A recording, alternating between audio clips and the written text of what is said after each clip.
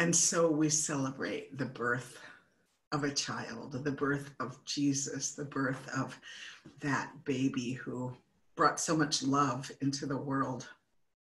But as you know, if you've ever been present at an actual birth, the one doing the hardest work on the birthday of any child is that child's birth mother.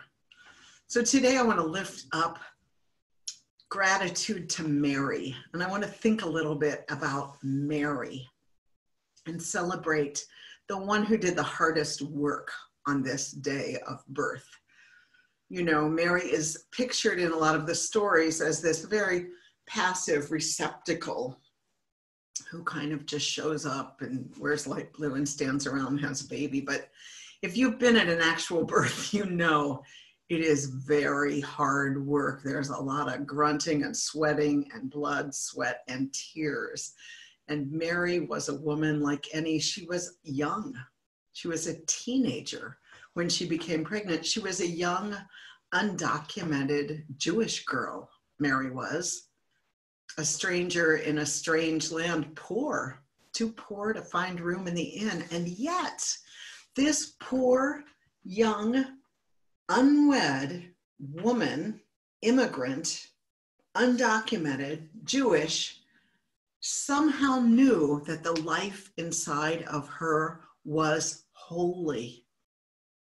You know, we say now Black lives matter. And that is an affirmation that lives matter in rejection of all of the evidence in this culture that says they don't. It is an affirmation for Black people to know, yes, we matter. Affirming that you matter in the face of societal ignoring you, wanting to annihilate you, wanting to believe that you don't matter a bit, that you should disappear, is a supreme act of courageous love. And that's what Mary was doing. She was saying, I know who the world says I am, and I know that the world thinks this baby I'm carrying is no one, but I know this child is holy, is made in God's image, is a child of God. Mary was affirming before anyone else could that she knew the divine nature of this baby. And I believe it was Mary's love that created this embryo into this baby who came into the world. You know, Unitarian Universalists are not big on Jesus as God. We really lift up Jesus, the human being, the teacher, the rabbi, the minister, the prophet, the human being who lived and who died. Traditional Christian creeds, you know, they say he was born of a virgin, died on the cross. We're interested in what happened in that comma. How did he live? We're interested in that comma. What did he do?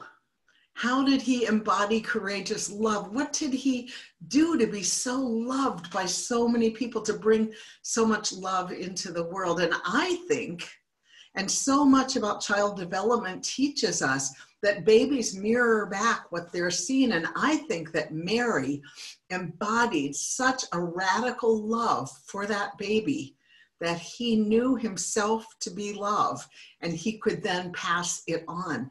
That's how it is. You know, babies die if they're not loved. They have failure to thrive. They languish. We are born so incomplete, and it's only those around us who shape us into the beings that we become. So many people help to shape each one of us.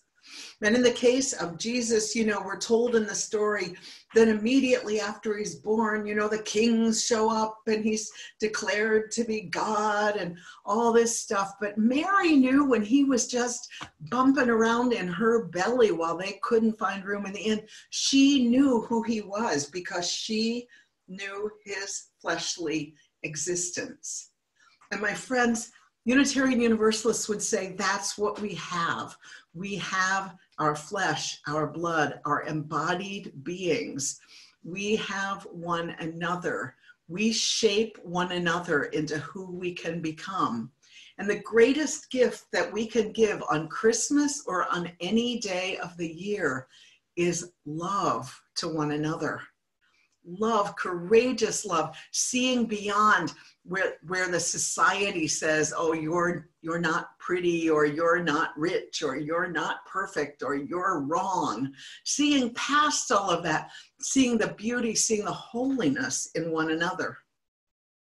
On this Christmas day, I hope we will emulate Mary.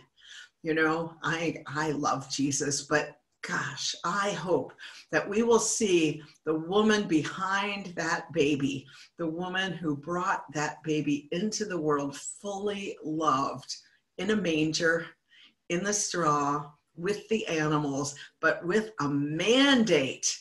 This baby, this child, this brown-skinned, nappy-haired, immigrant, undocumented child is holy, is precious. If we can see the holiness in Jesus, I believe we can see it in one another. Not because we live the kinds of bold, generous lives that he did. He's a model we don't live up to, I don't live up to.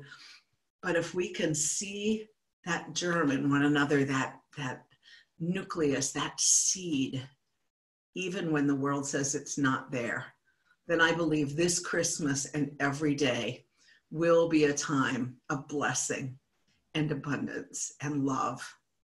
Merry Christmas to you, and may you know that you are precious, and may you see that all those around you are also precious.